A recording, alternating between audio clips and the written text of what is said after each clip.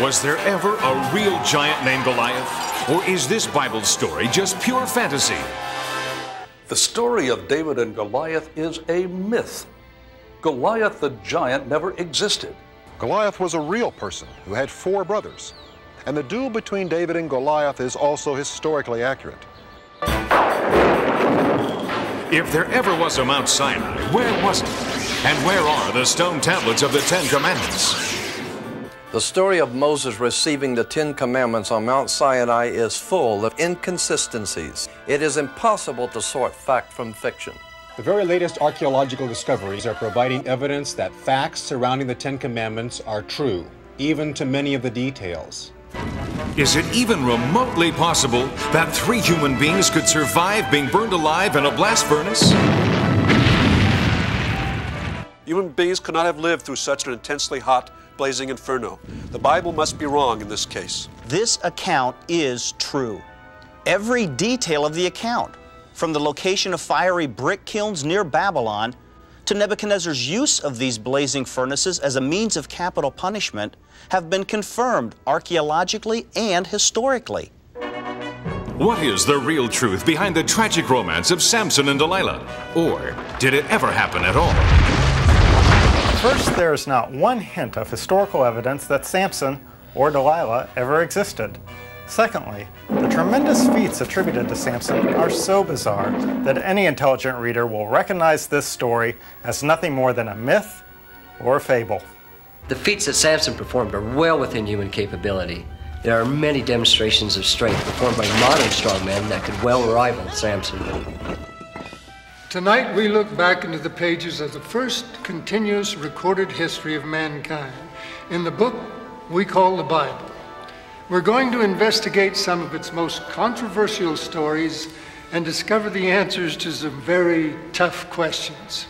The answers we uncover during the next 2 hours may shock and surprise you. I'm Dennis Weaver.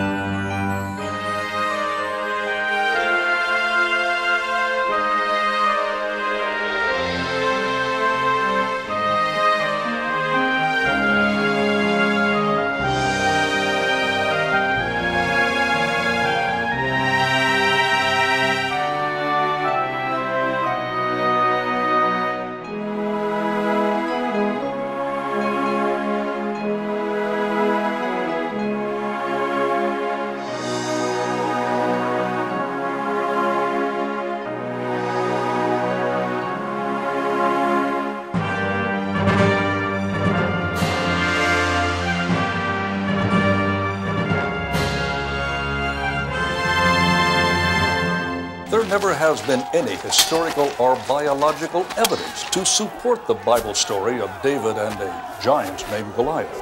The only evidence we have are the stories in the Bible. And what is the Bible? Hardly reliable historical information. The evidence from ancient Israelite sources pertaining to David is so extensive that few historians today would even question any of the main details about his reign. David rose from relative obscurity to become Israel's second king. He ruled the 12 tribes of Israel as a powerful nation and founded a royal dynasty that lasted over 400 years. Is this story of David and Goliath in 1 Samuel a concocted tall tale, or is the Bible an accurate historical document of important past events? According to the Bible, this area in Canaan between Shochoh and Azekah is where the duel between David and Goliath took place some 3,000 years ago. The Philistines were an excellent Iron Age army when they invaded the Israelite tribal lands, but their chariots and heavy armor were designed for flatland warfare, but useless in the rocky heights of the Israelites. The Israelites under Saul were not a professional army. They were shepherds and farmers who became a guerrilla army, defending their land with outdated Bronze Age weapons. But under Abner, Saul's shrewd general, they became formidable fighters, especially when defending their native hills. For almost 6 weeks, the two forces confronted each other in an impasse that neither seemed able to break. The superior Philistine forces had Saul's army bottled up within the craggy hills, but could not successfully attack the guerrillas in their position. Both armies were hungry and frustrated, eager for a strategy that would break the deadlock. Halt! Stand and make yourself known! Move away from the donkey! I am David, son of Jesse of Bethlehem. My 3 brothers fight in the army of the Lord. I bring them food. Don't you know the Philistine patrols are crawling all over here? Come, quickly, quickly, boy! It was customary for families of each tribe to send food to the army in the field. And Jesse of Bethlehem sent David with food for his warrior sons and their officers. But on this occasion, David was in for a shock. Hail Israel!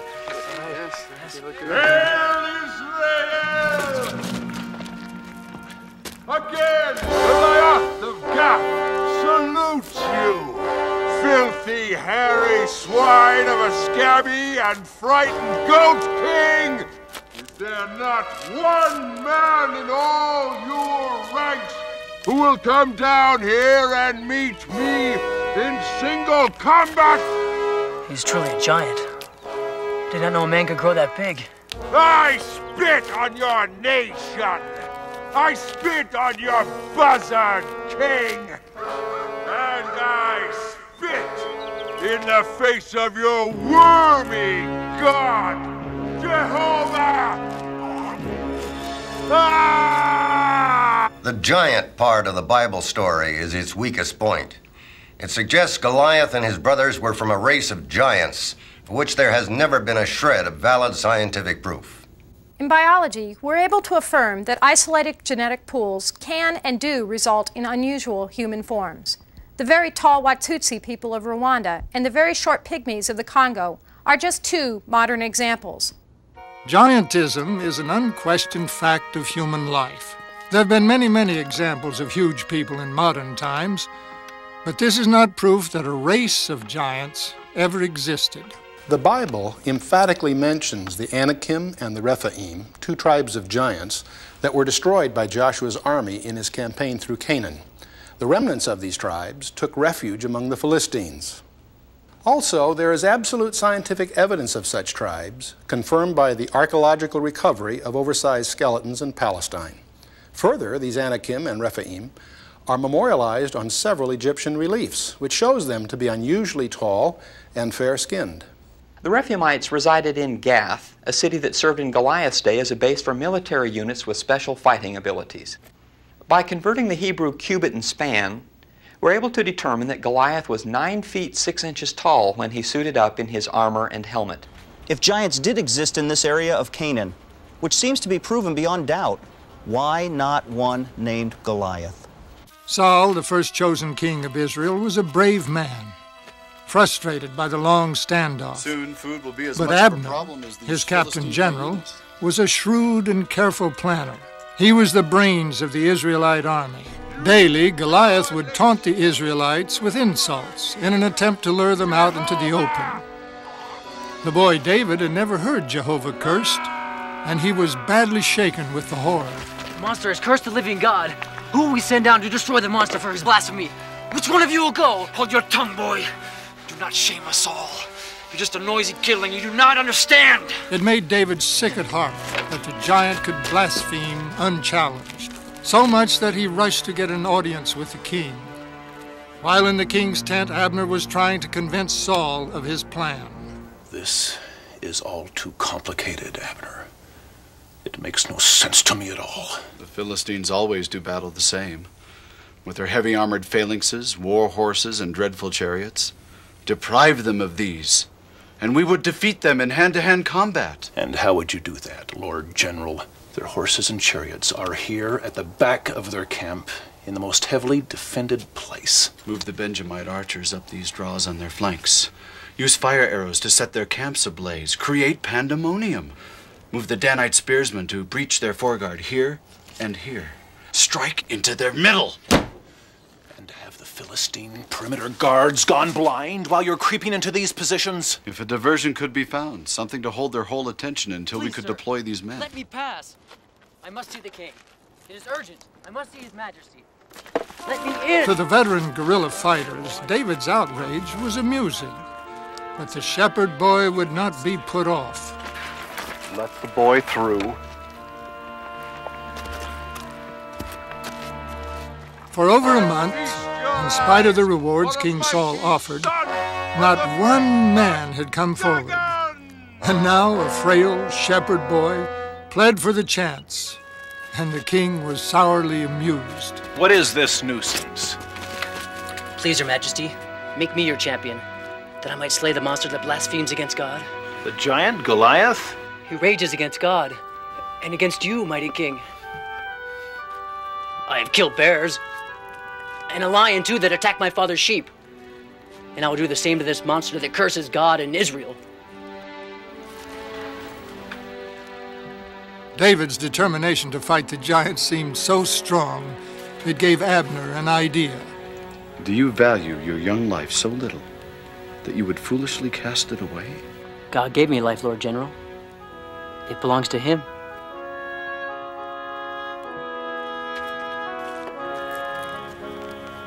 What do I see in your eyes, General? I think the Lord has sent us our diversion, Majesty. The main problem I have with this story is that no army would ever risk the outcome of a battle on a single combat. It is too ridiculous for any professional soldier to even consider. A battle of champions was a common Aegean tradition of letting matched champions duel to the death to determine the winner of a battle and to avoid the bloodshed of a full-scale battle. These people genuinely believed that the stronger god was on the side of the winner, which made further combat unnecessary. Hail, Goliath of Gath! In the morning, Israel sends down a champion to answer your challenge! It had come down upon Abner like a revelation from above. Sending a small, frail boy down to meet the mighty Goliath was so absurd, it would divert the attention of the entire Philistine camp. But he would have to thoroughly coach David to make the fight last. I will do exactly as you say, Lord General. I will delay fighting the monster, making him pursue me. We must have that time, David. You must keep away from him until our archers have reached the flanks of the pagans. Listen for the sound of the shofar. Saul awakened deeply troubled and saddened at the sight of his frail champion. Has seen many glories. And he tried to make David put on his own heavy armor. Forgive me, Majesty, but I can't wear this armor. It's too big and too heavy. And the sword, I can hardly lift it. What weapon would you use against the mighty Goliath? Just my sling, Great One. A simple shepherd's sling? Just so, Majesty. To the archer, his bow. To the shepherd, his sling.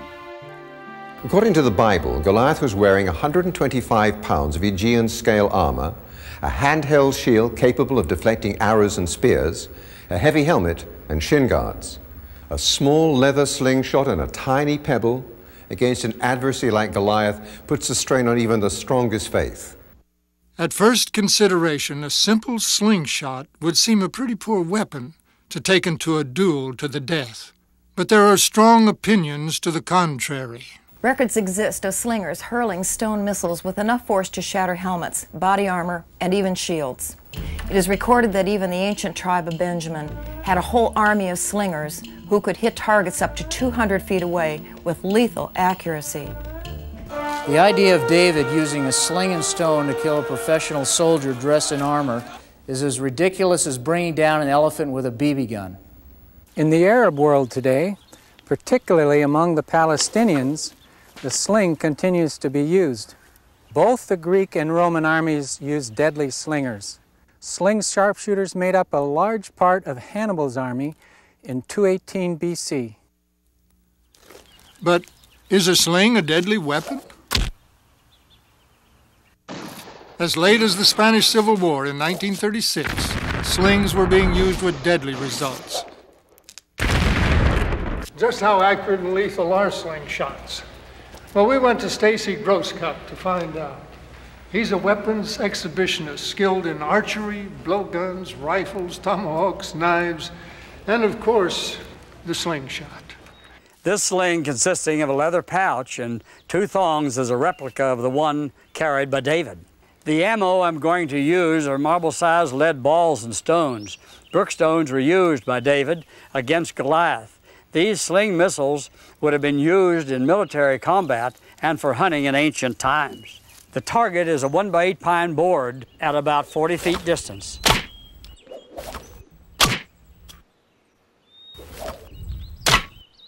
As you can see, the ancient sling was quite effective. In the hands of an expert like David, this sling was certainly a most deadly weapon. After the long weeks of frustration, the Philistines' camp was filled with excitement for the promised spectacle of death. It was a foregone conclusion that Goliath would butcher any man the Israelites sent down.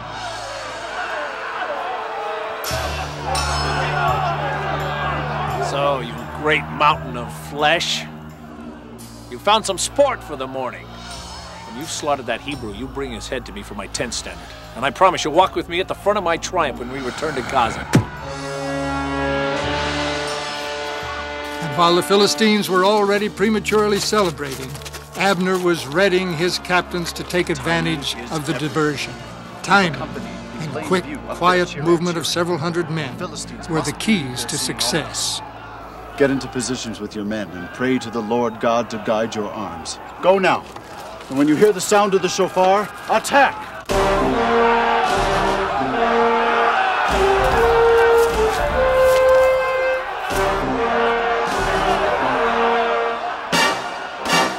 Oh, you Hebrew mongrels! Would you slay me with old age, waiting for your champion? Where is this mighty man of your dirty and diseased race? Abner had understood his enemy well. Within minutes, the entire Philistine camp was crowding forward to watch the slaughter.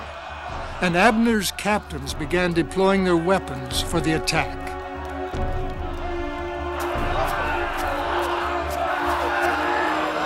I am David. I accept your challenge. The shock of seeing a slight young boy come to challenge their fearsome giant drew the attention of the entire Philistine camp, from the officers down to the horse grooms.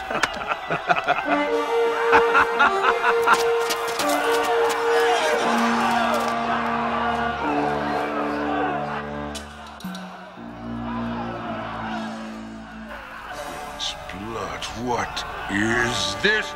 Dare you mock me? You Hebrew dung beetles! You send a child to make war with the greatest fighter in the world! The Philistine giant was suddenly filled with a trembling rage.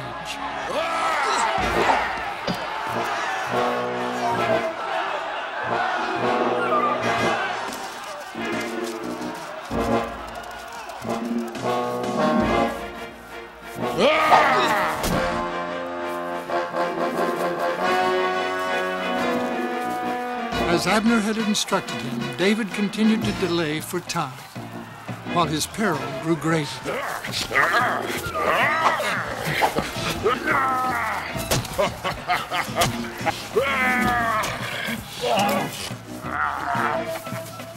A javelin, not the spear, you stupid ox!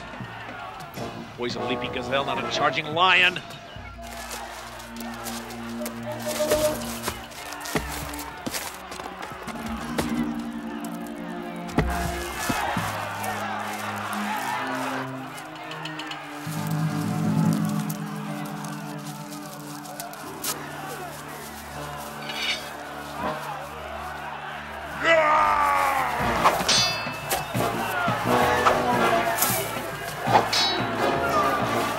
Just a few breaths more, my brave little man.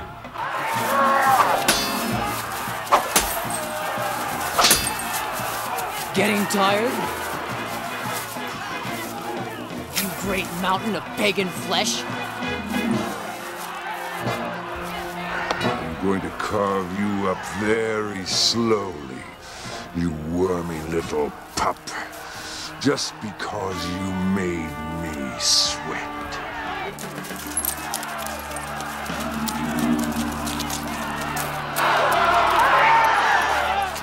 Finally, the captains had their men into the attack positions.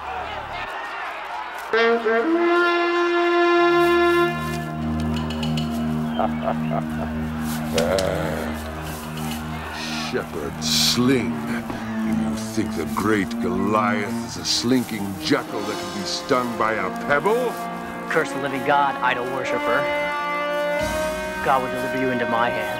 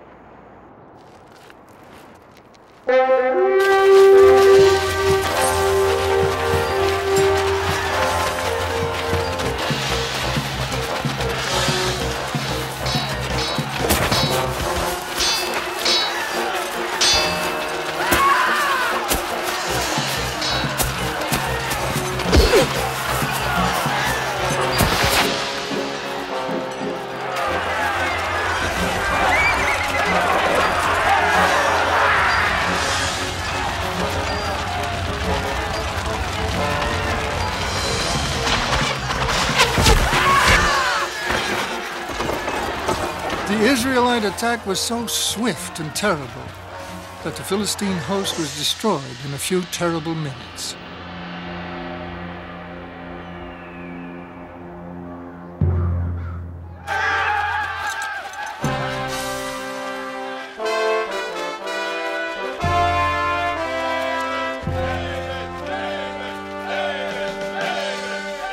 In any court of law, the story of David and Goliath as described in the Bible would stand vindicated by the evidence.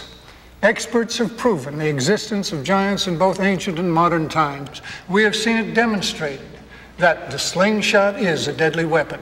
And finally, there is not a shred of historical or archaeological evidence to disprove David or his many deeds, from the killing of Goliath to ruling a united Israelite nation. There seems to be no end to the controversy surrounding the 5 books of Moses about major events in Israelite history, including the Exodus from Egypt and Moses receiving the 10 Commandments. Was there actually a real Mount Sinai? And were there ever stone tablets on which the 10 Commandments were written? And if so, where are they now? The Bible says when Moses first led the people out of bondage in Egypt, they were of one mind and one goal. But before long, it soon became apparent that they were not one people. However, this was not one unified group, but hundreds of thousands of people drawn from 12 different tribes that had been spread out all over Egypt for centuries. According to the Bible, the weary Israelites traveled long and hard in the arid wilderness before reaching Mount Sinai. Actually, none of the suggested sites in the Sinai Peninsula fit the biblical requirements. The traditional site called Jabal Musa and located near St. Catherine's Monastery fails all of the historical, geographic, and archaeological tests. The priest scribes who wrote the 5 books of the Bible attributed to Moses could not even decide on whether the sacred mountain of Moses was named Sinai or Horeb. 37 times it's called Sinai, and 17 times it's called Horeb. There's little difficulty in explaining this apparent contradiction. Sinai and Horeb are the same mountain. Nothing in the Bible suggests that they are not. The differences among the various tribal groups were much greater than their similarities. I call on you again, my goddess. Strange gods were still worshipped, and ancient pagan rituals still practiced. There was no common law to fit crimes and punishment, and violence began spreading like a plague.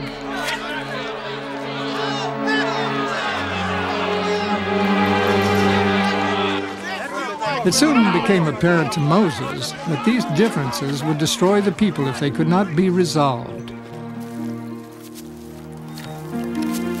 Deeply saddened and troubled, Moses went out alone with faithful Joshua to pray to Jehovah for guidance.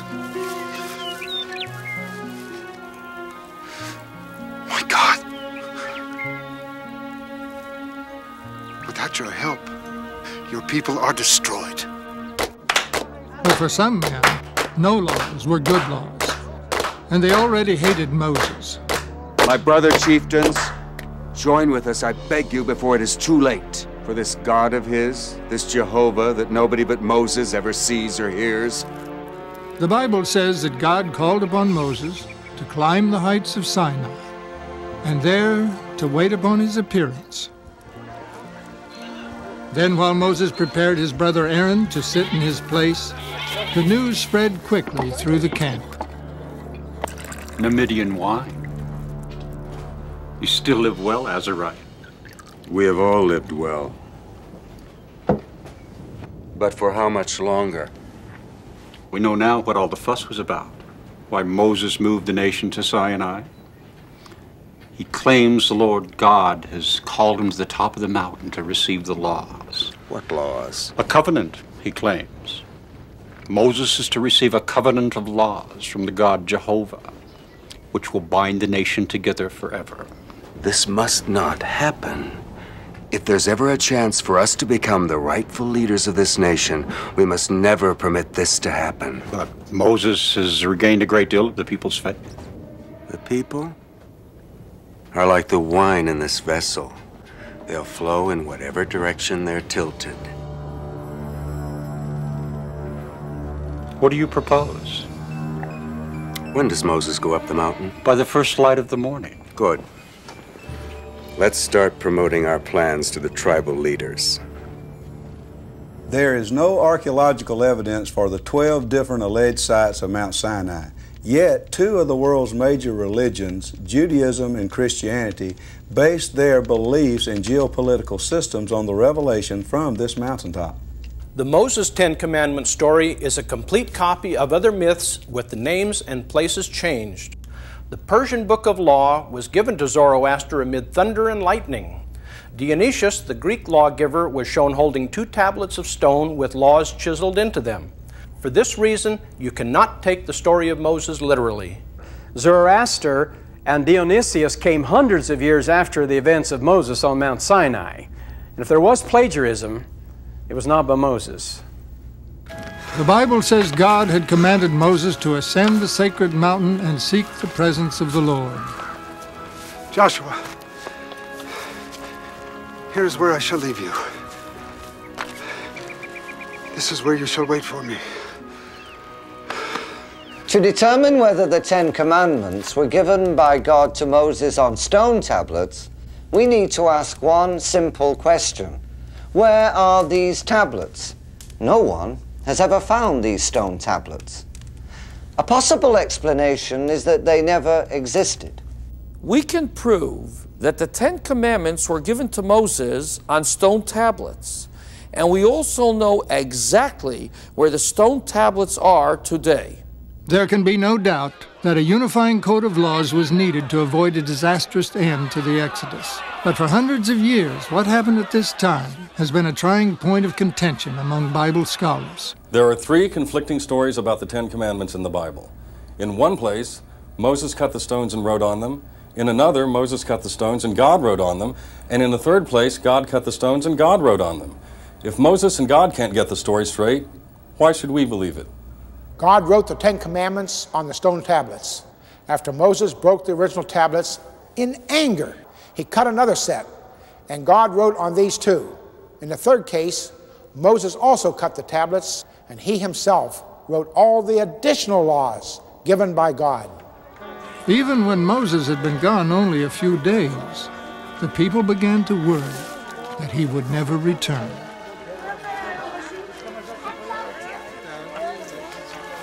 In a week, Aaron had nothing left to say that would ease the leaders' minds.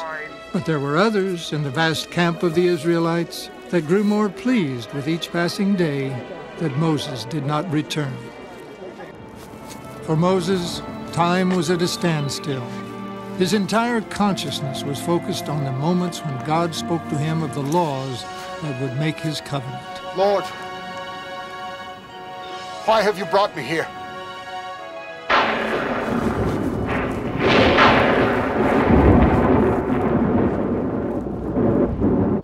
With Moses gone so long, the plots that had been simmering in darkness now found their way into the light of day. We've talked and we've planned. If we do not act now, we may never get another chance. The key to the success of our plan is Aaron. But he must be convinced that Moses is dead. When he's assured we want him for a new leader, he'll go along.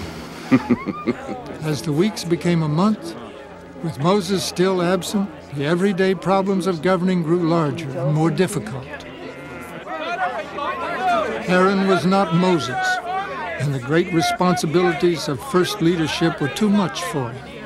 Every passing day, Aaron lost a little more control. Enough! Enough! I have to rest. I need time to think. Leave me in peace for a while.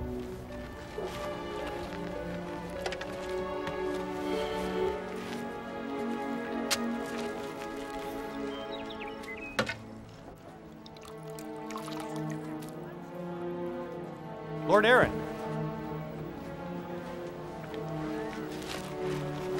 The plotters had cunningly waited until Aaron was weakened both by the heavy burden of Moses' office and worry for his brother. Azariah has news of Moses, which is only for your ears. He'll tell no one else, not even us. Something has happened to my brother. Please come with us.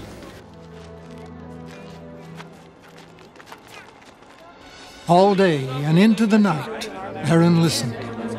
They convinced him that Moses was dead and that the tribes would soon fall into a terrible war among themselves without central leadership. They proposed themselves as the governing council, with him as their leader. You yourself must make the golden calf image. Your gold work is known for its skill. But why should I have to make the idol? Surely there are more skilled artists. Because the people must know that their new god is of your making. You are Moses' heir and successor. The people will be much happier worshiping a God they can see. And with us as the council, life will be much easier for you. We've explained everything. Now is the time for a decision. What do you answer us, Lord Aaron?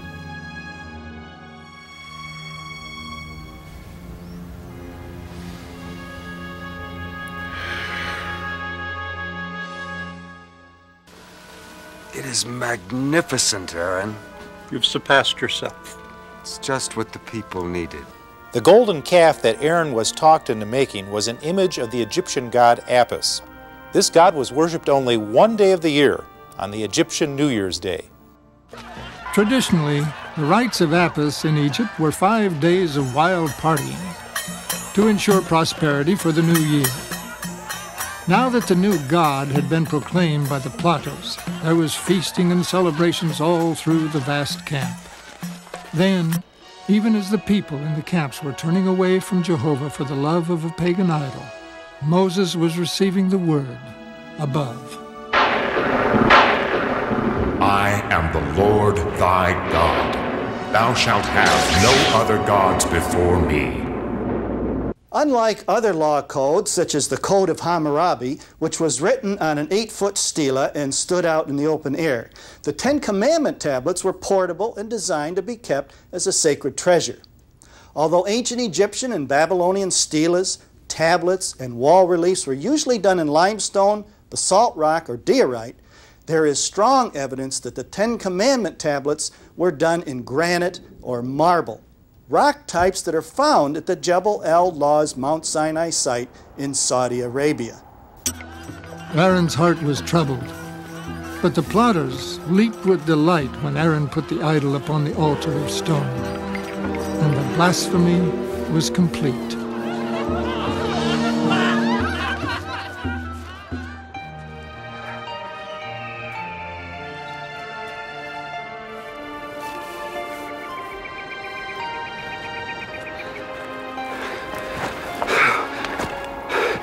Come, faithful Joshua.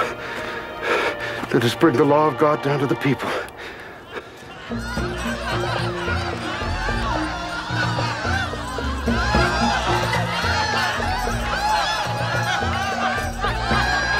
When Moses reached the base of the mountain, he was filled with sudden horror. Oh, Israel! What have you done? Turned your backs on Almighty God. Even as Jehovah our Lord has made you his chosen people, you would go whoring after false gods. Must you make an abomination in your own house? Oh, Israel, you are not worthy to receive the law of God.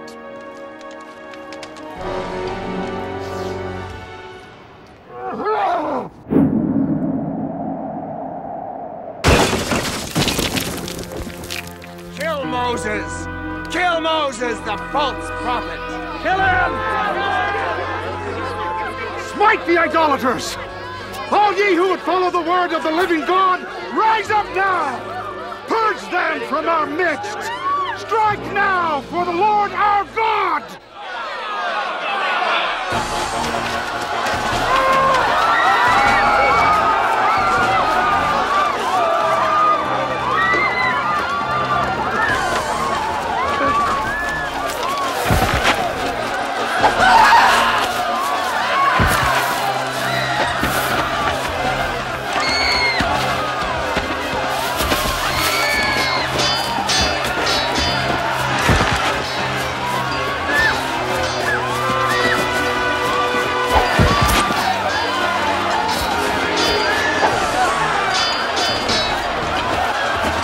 Even as the faithful under Joshua slew the idolaters, Moses destroyed the golden calf.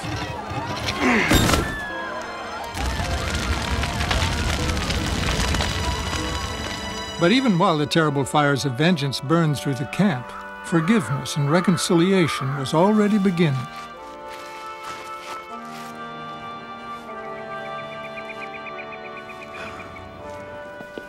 According to the Bible, Moses chiseled out a second set of stone tablets and again went to the top of Mount Sinai.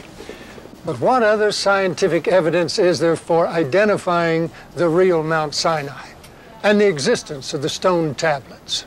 Our expert has already established that the type of stone that the commandments were chiseled into is found abundantly on the mountain in Saudi Arabia called Jabal el-Laws, the mountain of the laws. Here an artisan is cutting and shaping stone tablets with much the same tools and methods as Moses would have used. Moses would have been able to hew and finish the stone tablets that he carried for his rendezvous on Mount Sinai. These two pieces of granite stone carved in Israel are probably a very close replica of the real stone tablets, complete with the Ten Commandments chiseled on them.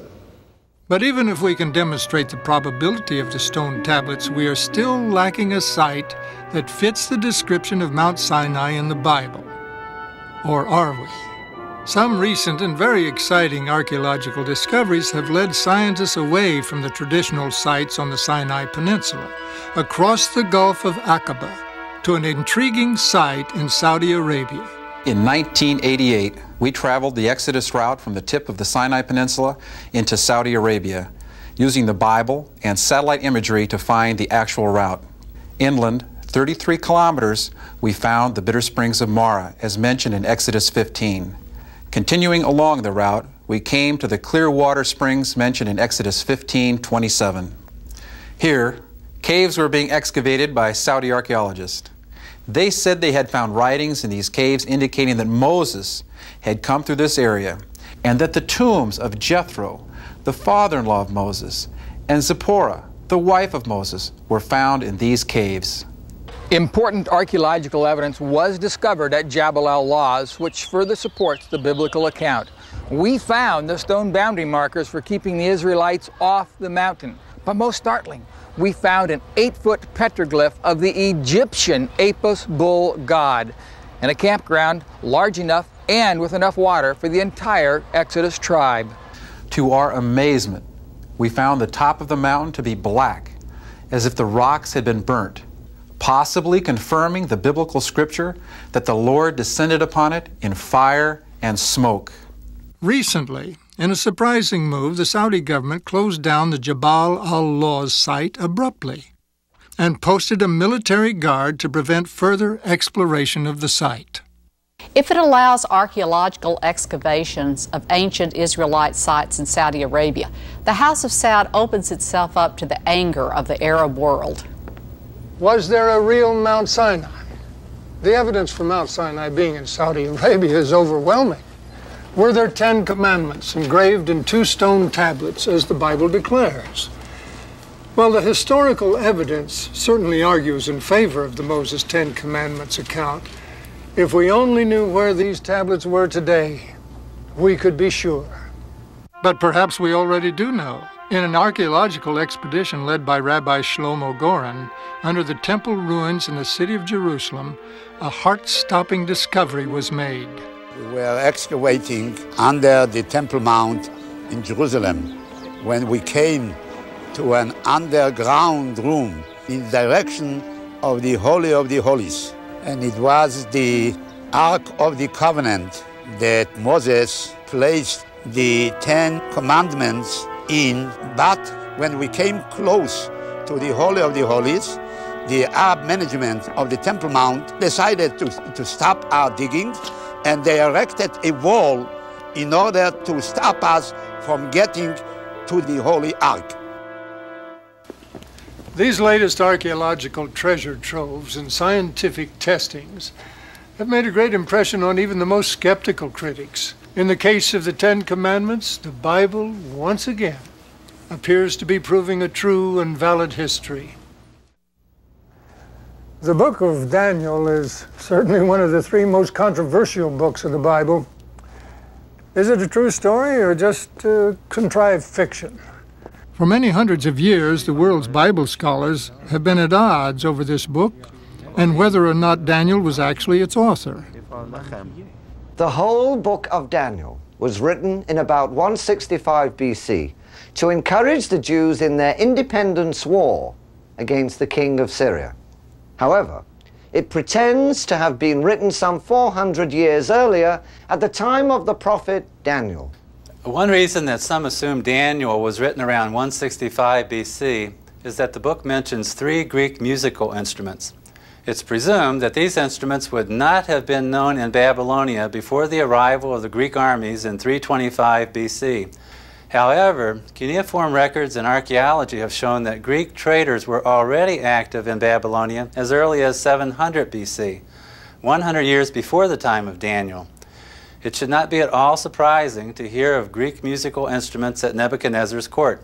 The biblical Daniel account is loaded with contradictions and chronological errors. It cannot be relied upon as factual history for that Babylonian time period. Archives of cuneiform tablets, which are the official records of ancient kings, and the Dead Sea Scrolls, all discovered this century, prove the book of Daniel to be a highly accurate eyewitness historical record of Nebuchadnezzar's reign, and that it was written during the time period of Daniel. The arguments about the book of Daniel in the period of the Hebrew captivity in Babylon seem almost endless. So how can we know what we should or should not believe? Well, perhaps the easiest way to test the book of Daniel is to examine the one story in the book that's maybe the hardest to believe. The story of Shadrach, Meshach, and Abednego in the fiery furnace. It was in 605 BC, during Nebuchadnezzar's military campaign in Judah, that 4 young Hebrew men, Daniel, Shadrach, Meshach, and Abednego, were taken away from their families and deported to Babylon to work in the court of King Nebuchadnezzar. The young Hebrews discovered worlds they had never dreamed of and became members of the prestigious court of intellectuals. We know from history that Nebuchadnezzar's reign was plagued with attempted palace coups and open revolts. It was exactly one of these that entangled Daniel and his 3 friends so perilously. Hear, hear. With each passing year, the king's strange dreams troubled him to near madness. This dream frightens me. I must know what it means. Call in my wise men, my diviners and astrologers.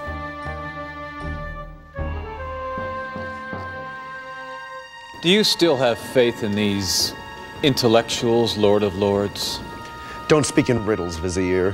What would you have me believe? If they were truly wise men, you shouldn't have to tell them what you dreamed, splendid Majesty. Just tell them you dreamed. See if they can tell you both the dream and its meaning. From all indications in the Bible, Nebuchadnezzar was troubled mentally all his life. Like many, he was quite superstitious and believed implicitly that his dreams were both omens and warnings. Once the king had been baited, the plotters hurried to the next step of the scheme for seizing the throne. And tell them to hurry to me. They were sure there was no way the wise men could tell the king what he had dreamed, and their fate was sealed. Well, you old fakers, you couldn't guess the dream. Where is all your vaulted wisdom now? Put a fine edge on your blade, neck chopper. Tomorrow you will need it. I can't believe this. The news quickly circulated throughout the court that the wise men were in trouble. Daniel was sick at heart, for the old men were their teachers and their friends. Interpreting dreams has been an entrenched belief among many cultures since our earliest history. Undoubtedly, Daniel, like many modern-day psychologists and psychiatrists, was a keen observer and was obviously able to analyze dreams. Has granted me... Daniel, who had already had a reputation as a dream interpreter, begged the king to stay the execution of the wise men until he and his friends had a chance to guess the king's dream and to analyze it. Then, when Daniel accurately told the king his dream and its meaning, Nebuchadnezzar raised Daniel to first minister and set Shadrach, Meshach, and Abednego as his administrators in the city of Babylon. This was a fiasco, Haruz. Now I am exposed. These Hebrew wise men are all well connected. What of us? We've all been put out of office, and the Hebrews put in our place. We lose a fortune in graft and bribes. What are we going to do? This thing could destroy us all. Let us not lose our heads. These Hebrews have a weakness that will help us win. Their religion.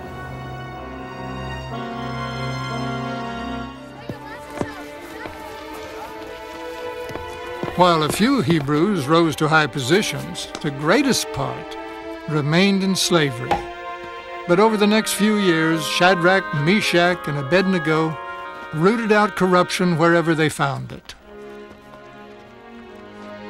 They became famous throughout the kingdom for their wisdom, their honesty, receiving many awards from the king and becoming his favorite officials.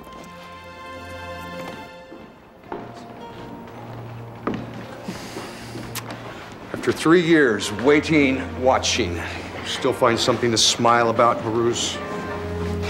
The king has had another dream. I'm not going through that again. Listen. The king has dreamed of a monster with a lion's body, a goat's head, and the wings of an eagle. What does that nonsense have to do with us? Let me explain it to you.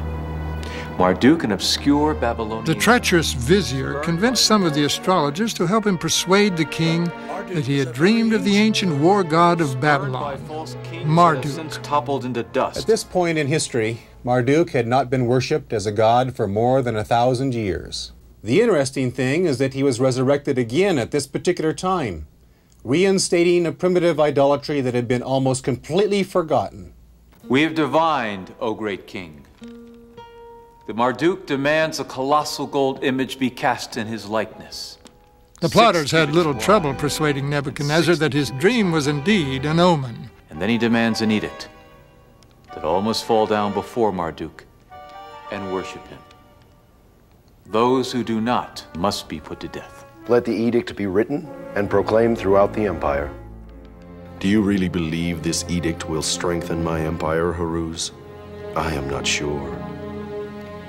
It will make you even more famous than your imperial ancestor Hammurabi. In the generations to come, they will say that you were the greatest lawgiver of all. A golden statue of this size is completely preposterous.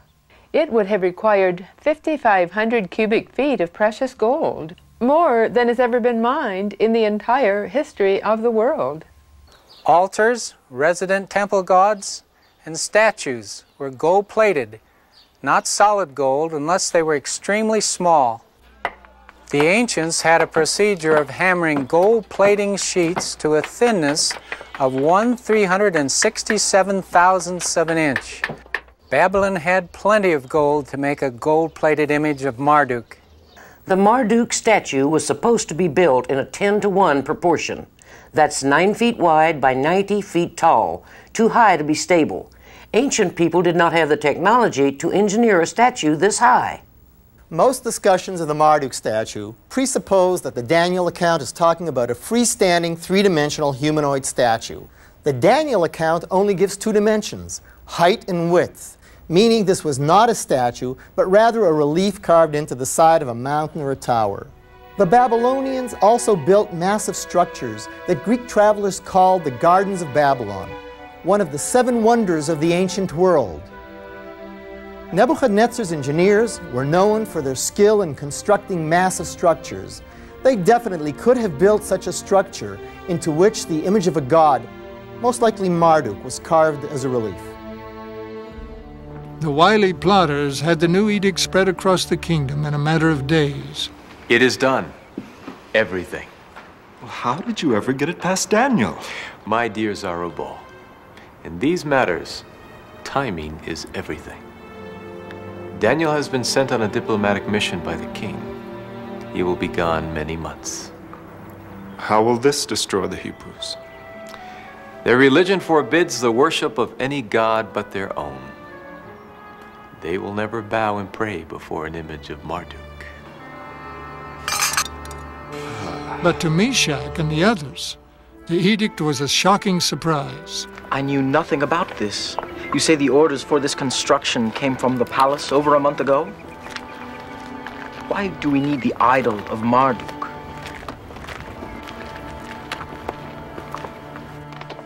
Neither of you have heard anything of this before. No. I haven't been to the Valley of Dura since we were in school. Who's behind this new idol of Marduk? The king is no longer an idolater. I sense the dirty hand of Horus in this. I think it's time we pray to God for guidance.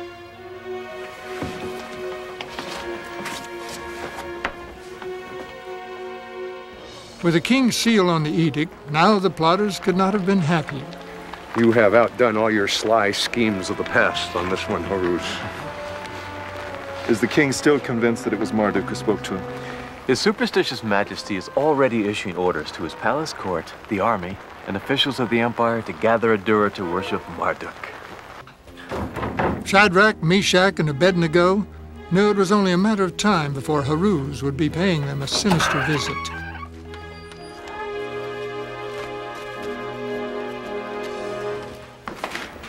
Thousand pardons for this interruption, my lords. How may we help you, Lord Vizier? You have, of course, heard of this edict. We've heard. And are you prepared to come with me now to bow and pray to Marduk? You know very well, Horus, that we would never commit such an obscene and unholy act against our Lord God. Then, may I tell you, the 3 of you are under arrest for high treason and sacrilege. The 2 most often challenged parts of the story surround the fiery furnace itself and the actual historical existence of the 3 Hebrew men the Bible calls Shadrach, Meshach, and Abednego. No matter how hard you want to believe the story of Shadrach, Meshach, and Abednego, there is not one single shred of historical evidence that they were real people. There has never been any certifiable or authenticated evidence of a man called Daniel. It would seem more likely that this story was a folk tale that the Hebrews rumored about during their captivity to keep up their spirits. Then it just became passed down in their oral history. In 1956, with the publication of some of the cuneiform tablets now on display in the British Museum, we learned that in about 593 BC, a revolt against Nebuchadnezzar took place. That revolt provides a natural explanation for the assembly on the plain of Dura described in Daniel chapter 3. In order to ensure the loyalty of his government's officials, He had them swear allegiance to his great image. More evidence for this loyalty oath comes from a 5-sided clay prism unearthed in Babylon and now on display at the Istanbul Museum. This list is broken into groups by titles, and in it we find the name of Ardi Nabu, Secretary of the Crown Prince.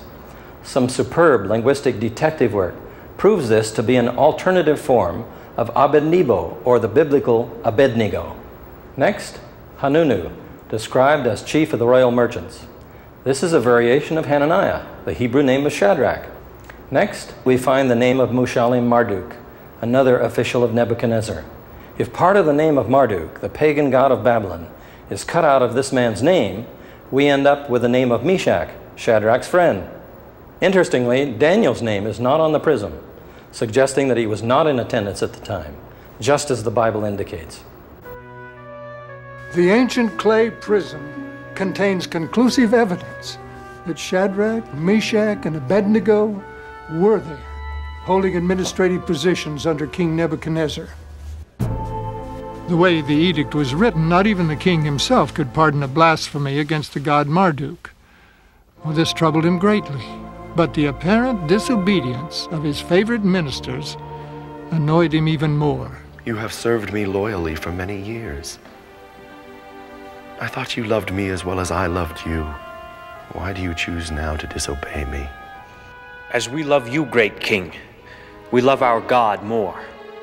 You stir a bitter anger in me with these words. We speak no more, Majesty. We would offend you no further. You know the penalty for treason is death by fire. If you are condemned, will this God of yours save you? It is written in our scriptures that if our God so wills it, we will be delivered out of the fire. Enough!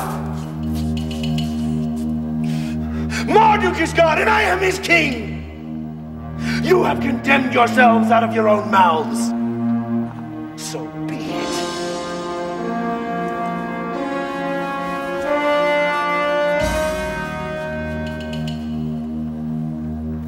Pray to Marduk that my servants have been convicted justly, my lords, and that you have not led me astray.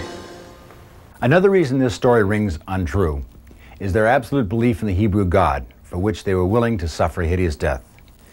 If they'd been brought to Babylon as boys, their old beliefs would have faded away with their education. They would have learned to think like Babylonians, not like ritualistic Israelites. During the Spanish Inquisition, there were thousands and thousands of Jewish children who withstood torture and death rather than deny their faith. During the Nazi terror, many Jewish children died for the same reason. And Shadrach, Meshach, and Abednego would have been well instructed in their heritage and religion. And history has demonstrated time and again that severe persecution, rather than destroying one's faith, actually serves to strengthen it. It can be proven historically that the time the Bible story gives, Nebuchadnezzar called his governors and vassal kings to swear a new oath of allegiance to him before the gigantic new idol. Undoubtedly, it was to one of these rituals that the 3 condemned Hebrews were brought to suffer a public execution. Let us see the heat of your marvelous furnace, workmaster.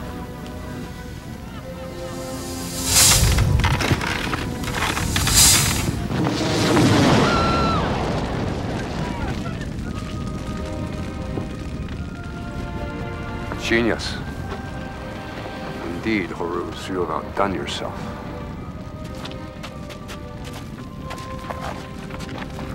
The so-called fiery furnace is another element in this story that shows its unreality. Why a furnace? If the king wanted to cremate the 3 sons in front of witnesses, he would have had them burned at the stake, like Joan of Arc, not tossed into a closed furnace. There is ample historical evidence that casting into a furnace was the official form of execution in Nebuchadnezzar's time.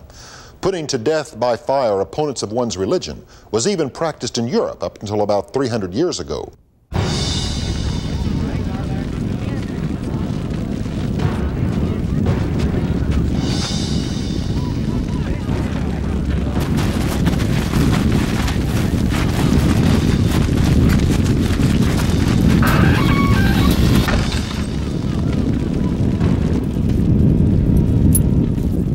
The fiery furnace business rings untrue in this story. First, the furnaces used in converting ore to metal would have been quite small, not large enough to cast one man into, never mind 3. Second, while the brick drying furnaces of that day were capable of intense heat, they were usually very small due to the limited oxygen supply to burn the fuel. Finally, if the furnace of the Bible belched forth flames that killed several soldiers, there's no way 3 men could have survived the intense heat. The biblical description makes it very clear that the fiery furnace was a brick furnace. In northern Iraq, on the basis of cuneiform tablets, we have found archaeological evidence of Nebuchadnezzar's brick furnaces that were the size of a city block, used to make bricks glazed with blue, green, and yellow glass for his city gate at Babylon. This is a wall brick fragment from Babylon, from Nebuchadnezzar's ancient furnace. It has been baked at such a high temperature that the clay itself has become glass-like. The furnace burned extremely hot from being fueled with pitch and sulfur, which was fanned by bellows to get more flame and heat. Then a glass glaze for color was fired at even hotter temperatures. To find out more about the construction and the function of this ancient brick furnace, we went to Dr. Ron Charles, an archaeologist, historian, and engineer, who designed 2 similar furnaces for the Owens Corning Company. Here on the computer is an architectural reproduction of the fiery furnace brick kiln based on ancient archaeological findings and descriptive information from the Bible. The total height of this 2-story kiln furnace from here to here was about 32 feet, with 20 feet being in the fire chamber area and about 12 feet in the brick baking chamber. Now this last chamber is of particular interest. After the bricks were baked and glazed here, they were moved to this finishing oven chamber and placed on sand, where their glass hot temperature was lowered slowly to prevent cracking. Shadrach, Meshach, and Abednego were thrown into the upper finishing oven chamber by the temple priest. They would have landed on the sand, which was about 400 degrees underneath and maybe up to a maximum of 150 degrees on the sand's surface. It was in this one chamber that the king ordered his soldiers to increase the heat 7 times its normal temperature to kill the trio. When they opened the door to give it more fuel, an explosive backdraft of flames killed the soldiers, engulfing the outside of the finishing chamber containing the biblical trio. This ancient kiln and even modern-day brick and glass kilns often have cold spots, uneven areas of heating, places you can literally survive for a period of time unscathed. Apply this cold spot idea to a very large Babylonian brick furnace, and the biblical trio, with or without the help of an angel, could have survived the fiery furnace due to a miraculous set of circumstances, just as the Bible describes. The Bible says that not only were the 3 Hebrews cast into the fiery furnace, but the heat was increased to 7 times its normal temperature.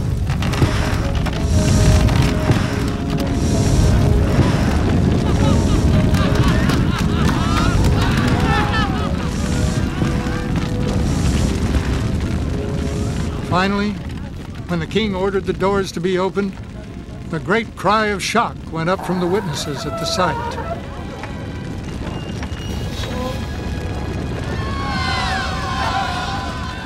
And there, in the heart of the great furnace, stood Shadrach, Meshach, and Abednego, with a figure in white behind them. And they were unharmed. Not a hair on their heads had been scorched.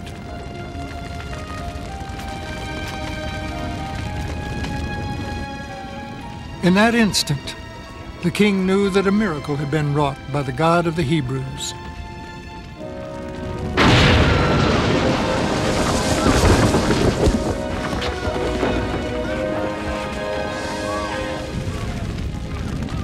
You lied to me!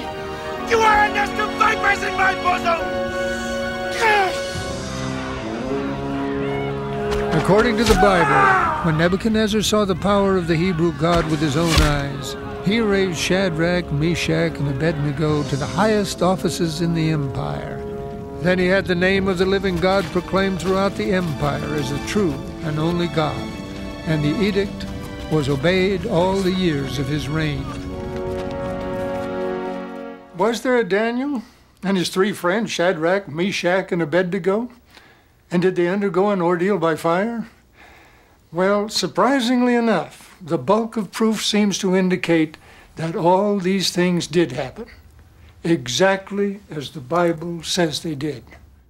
Research has shown that the story of Samson and Delilah has no basis in reality.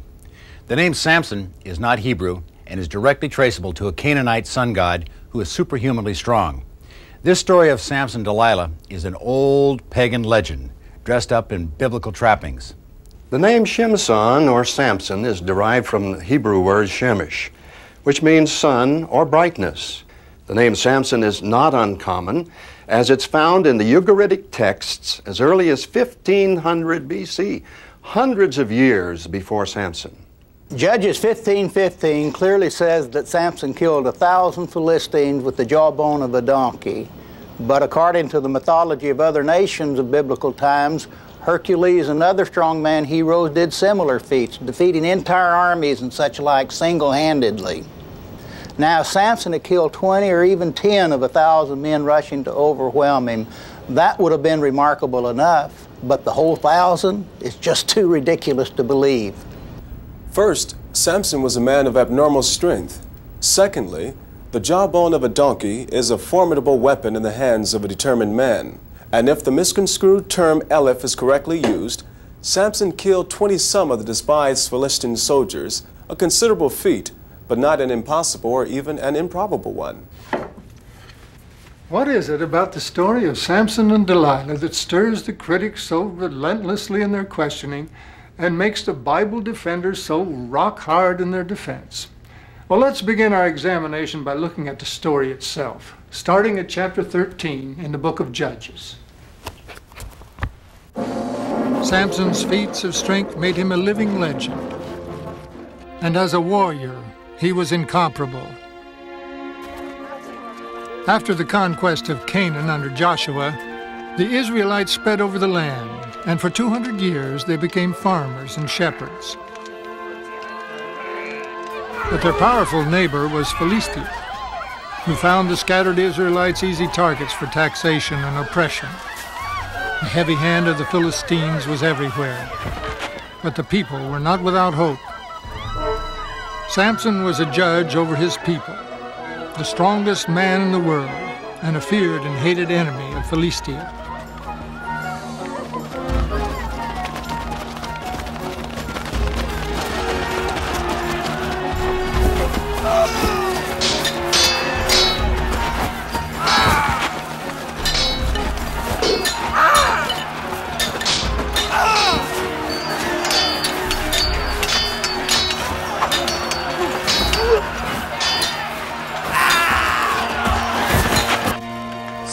Samson.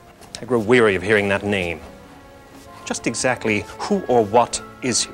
A Hebrew strong man, but more importantly, a Hebrew judge. The Hebrews believe their God appointed him, that he is divinely guided in his judgments and his attacks against us. Are you telling me that one man is the reason our taxes and work levies are not being met? What's the army doing? If we send out Samson's hit-and-run tactics had frustrated the Philistine army completely. The Supreme Council had to find another way to neutralize the Hebrew leader. I would like to meet this strong man of the Hebrews. Make a truce, General. Arrange it.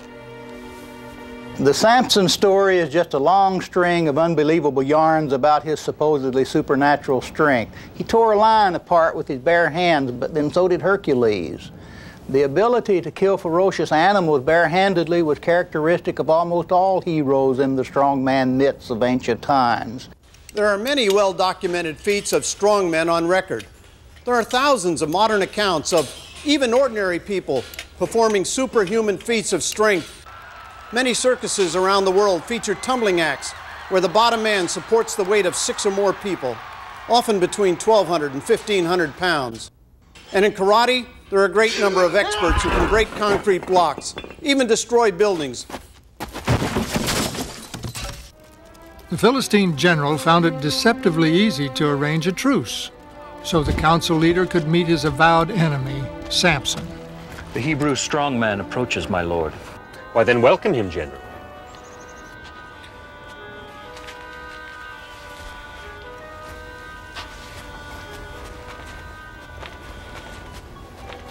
I thought you'd be a much bigger man.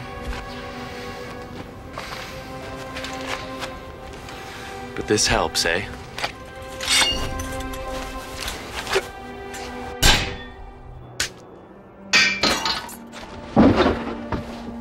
It has weight. This famous Philistine shield that no sword may dent, no spear may pierce. You may be a strong man, Samson, but how many spears can you survive should I call my men?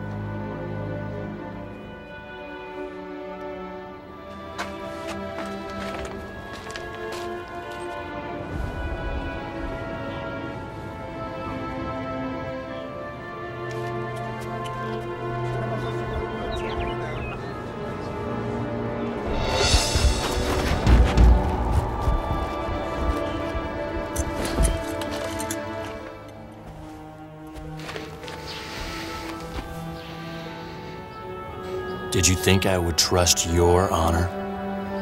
Did you bring me here to play games? To make a peace, Samson. So you can have more time to set your tax collectors on us. A peace with honor. Our people want nothing more than to be left alone. And until the Philistines stop pressing us under their thumbs, there can be no peace.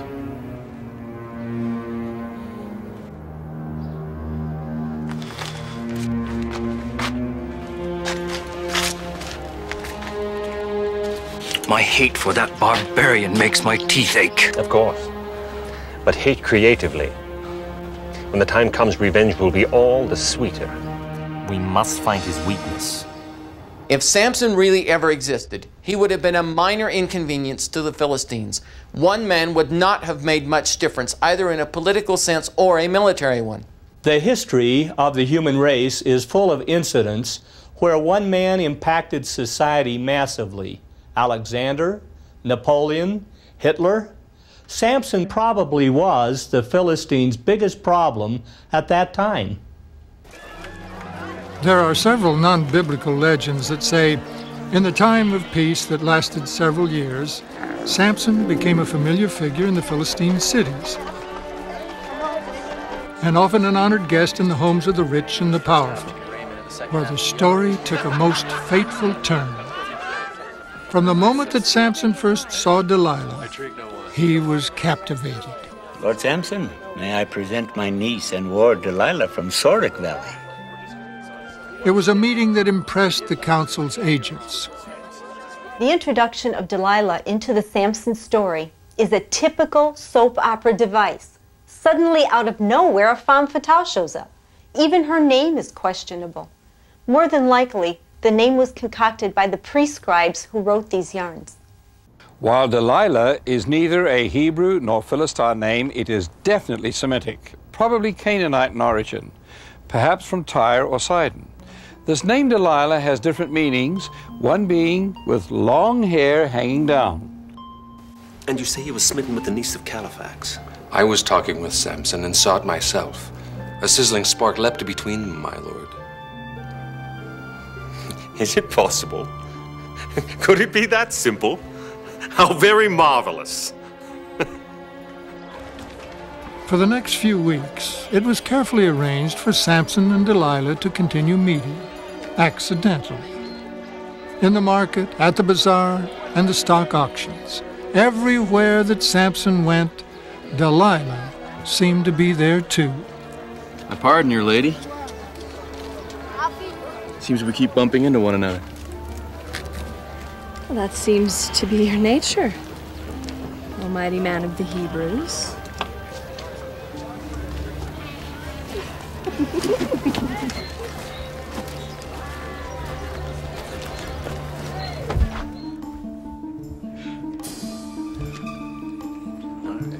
Samson soon became a constant visitor, and his flirtation with Delilah quickly became a fiery love.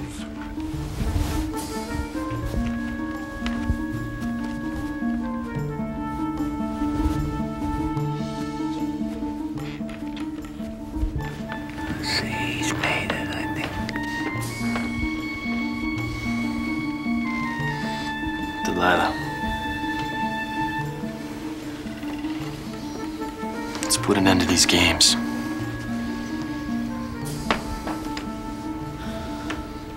What then shall we play at, Samson?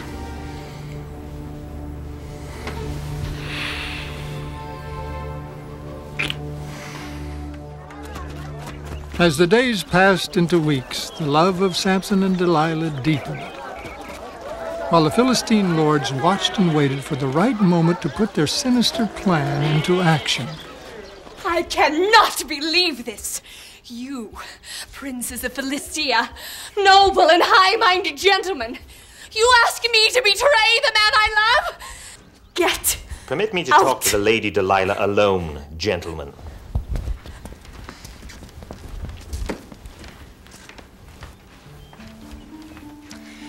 We are alone now. There is no need for theatrics. I know your past quite well, my lady. I know you are fond of living beyond your means. The lofty Aristides, a trader in the gossip of old hags. Your father died an honorable man, but a poor one. Califax will provide a roof and food, but alas, no dowry. You seem very concerned about my future, Lord Aristides.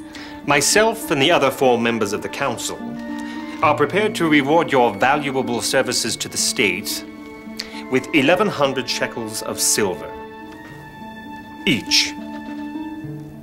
5,500 shekels of silver. A fortune. You would be a wealthy woman, an independent woman. But I love him. You are infatuated, for the time being. Infatuations pass, as you know better than most. I cannot betray him to his death. His death? That is the last thing I would want. Oh, then what do you want of him? The secret of his strength. He has long been a menace to the nation. I want him weak and imprisoned as an example to these troublesome people. It is still betrayal. I am of honorable family. Love and honor are only words. Abstractions. Money is real. You can hold it, feel it, buy comfort and luxury with it. Who would be poor rather than rich? I will not be poor. Of course. You are a practical woman. If I knew it meant Samson's death, I could not do it. May Dagon strike me dead if Samson dies because of me. On my oath. The Bible does not clearly indicate why Delilah might betray Samson, but the oral legends of the Jews say it was greed. The temptation of a fortune was just too great for her to resist. From a historical viewpoint, the 5,500 pieces of silver the Philistines offered Delilah as a bribe is really difficult to believe. Nowhere else in the Bible is such a vast amount of money offered for betrayal. Compare the meager 30 pieces of silver that was offered to Judas Iscariot to betray Jesus. The pieces of silver of the Old Testament period, such as in Samson's time, were actually lumps of silver like this one. Although they were not coins, they were called shekels. These shekels were used for trade and barter throughout the Mediterranean world. 5,500 of these would have weighed about 150 pounds, probably worth about $10,000, a vast sum when considering their pre-inflationary value. This was indeed a vast fortune, suggesting that Samson was now regarded as a national menace. The lady has been bought and well rehearsed. Samson will arrive at Zork in 3 days, and she will deliver him to us. This time we will put a collar on this Hebrew bear once and for all. This I promise you. As a Nazirite, Samson could not drink wine. But at the time, the Philistines were importing a fermented milk from the land of the Hittites that was a powerful intoxicant. All day long, Delilah tried to pry the secret of his strength from Samson, while the Philistines lay in wait for her signal. We have been here for hours, and now the sun is going down. 3 times he has tricked her, and she raised the cry falsely. And we were almost discovered. Are you sure that we can trust her? Patience, Aphrion. Greed is the most dependable of all human passions, and Delilah is a very passionate woman. Only God and I know that, Delilah. Are you sure this is only scented milk? You know my vow with God forbids me wine. I swear, it is not wine. Do you love me, Samson?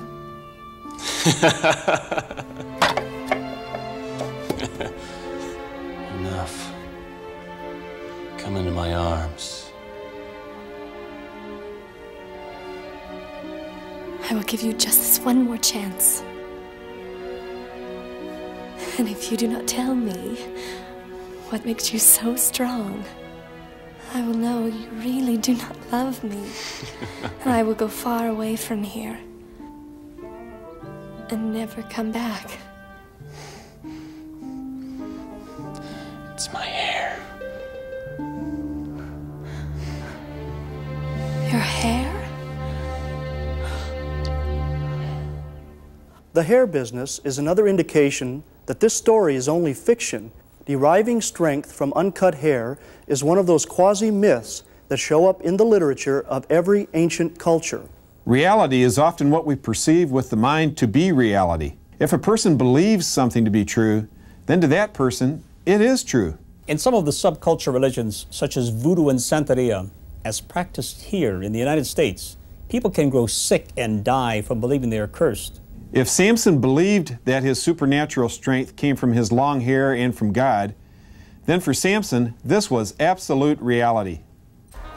Once his hair was shorn, Samson was easily made a captive in chains. What have you done with Delilah?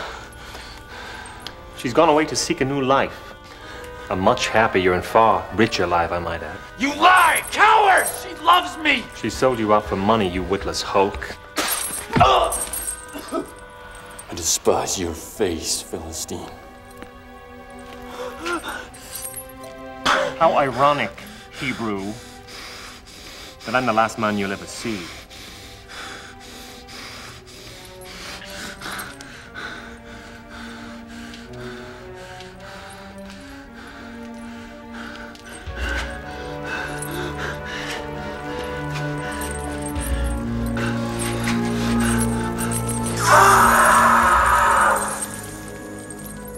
And now we have a living ruin instead of a dead hero, Aphrion.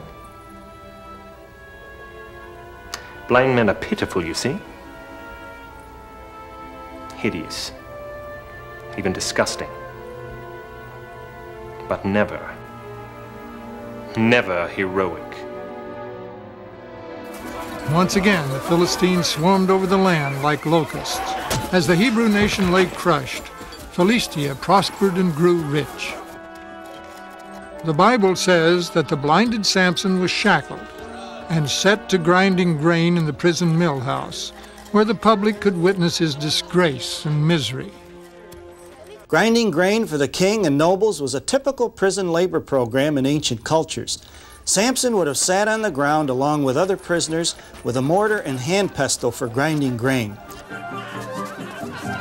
In the spring, the Feast of Dagon drew visitors from every city and village in the empire. On the day of the high festival, the leaders of Gaza were delighted with the spectacle that they had arranged in Dagon's honor.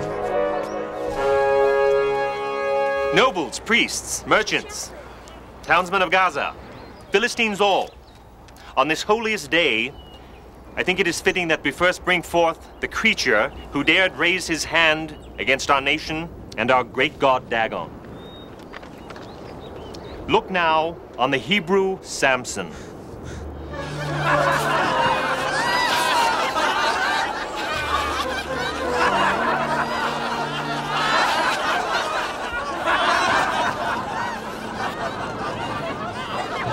Hail, mighty Samson! judge of the great Hebrew race. On this feast day, welcome to Dagon's temple. Tell me, Lord, are you the only one of importance here? Even the very roof is full of citizenry. The flower of Philistia's noblest families are arrayed before you, including the governor of Ashkelon and his devoted wife, Delilah. And do I stand in the place of judgment? Between the great pillars of Dagon? If you reach out, you can touch them. We are going to have some sport of you now. If you are through with your questions. Just one. You still have eyes. Can they see any changes the Lord God has made in me? His hair, you fools! His hair's grown back!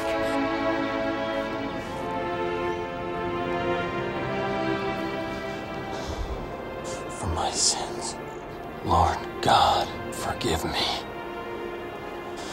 And only this once give me the strength that I may be avenged for my 2 eyes upon my enemies.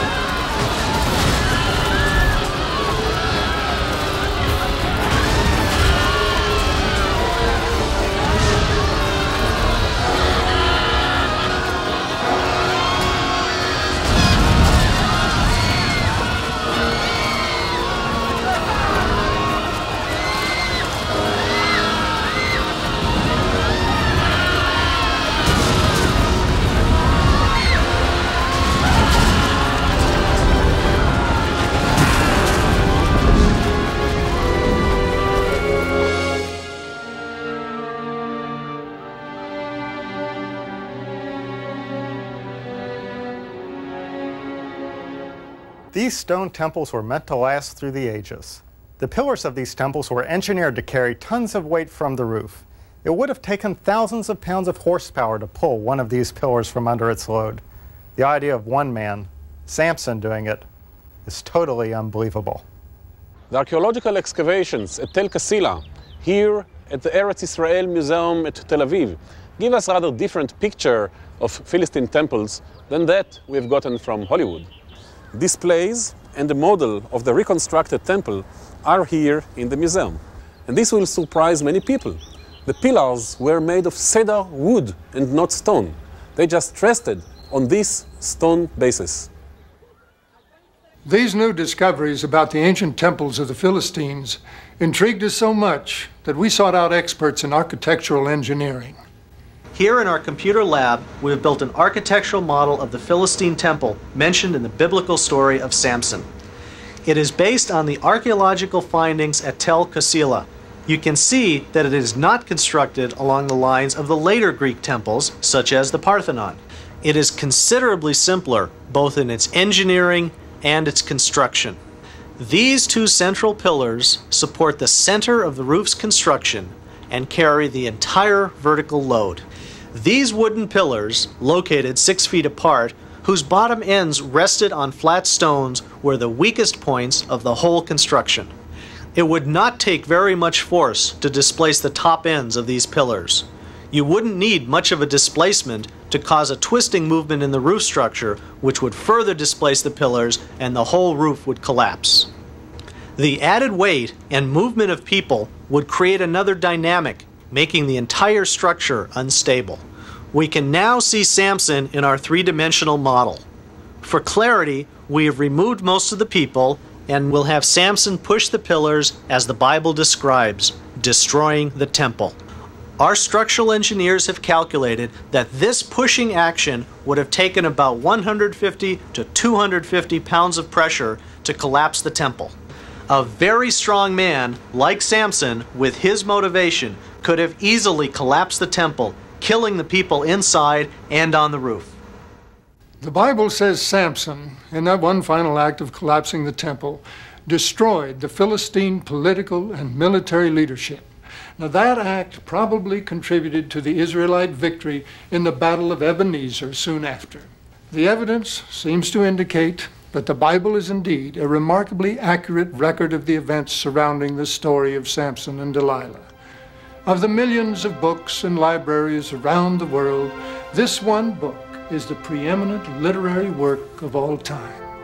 Much of it over 3,000 years old, and still the unchallenged bestseller. For hundreds of years, it has accompanied explorers who dared to challenge new and unknown frontiers. Columbus carried one in his arms when he took that first giant step into the New World. A Bible accompanied Admiral Peary's discovery of the North Pole. It flew with Lindbergh in the spirit of St. Louis. It was aboard the Kon-Tiki for Thor Heyerdahl's epic voyage. And General Norman Schwarzkopf led our forces to victory in the Persian Gulf War with a Bible as his constant companion. Okay, Jimmy, let's go to work. And the intrepid and distinguished American astronaut James Irving carried a personal Bible on his moonwalk. Can there be any doubt that the Bible will be carried along by the new and daring challengers to those frontiers that are yet unimagined?